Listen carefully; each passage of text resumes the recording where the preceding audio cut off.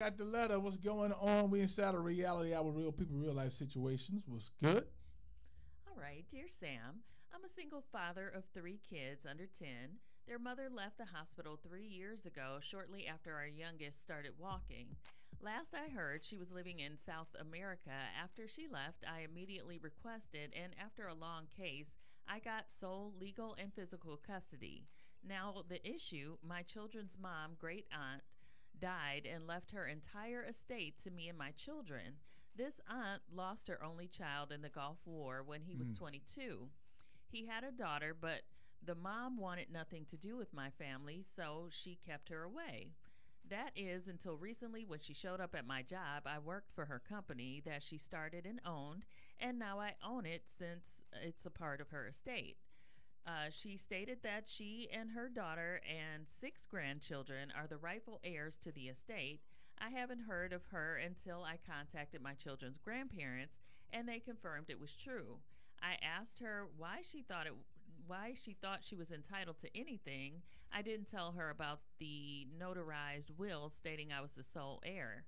She played the family card. I asked her where she's been the last 30 years. I knew my children's mom for 15 years, and not once was she or her daughter mentioned in my presence. She claimed to be shunned by everyone. I also asked, when did her mother-in-law die? She couldn't even give an answer, but for the record, it was 7 years ago, and all my children have some part of her name as their names. I want to know what to do about this woman. There was a court date that she set up and had me served, but she didn't show up.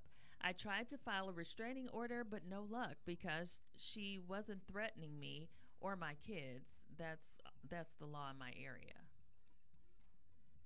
You good? Everything's fine.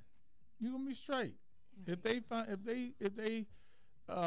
they went through and did if they went through and they did what they call that? They do the will.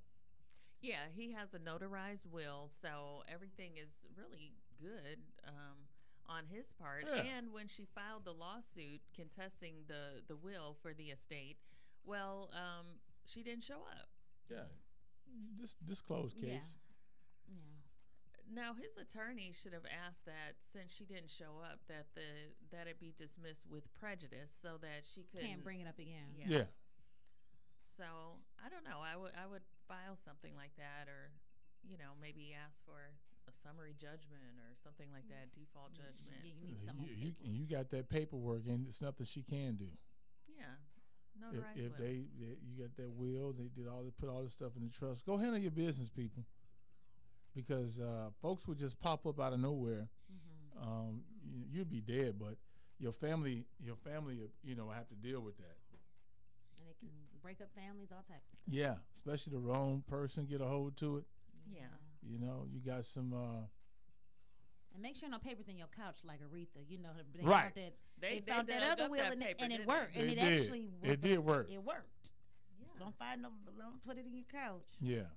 But keep showing up to court. Yeah. Making sure that everything is in order, and your attorney should have some remedies for you. You'll be good on that. It's nothing real. I mean, we get the comment section. Pretty sure everyone is saying the same that we're saying.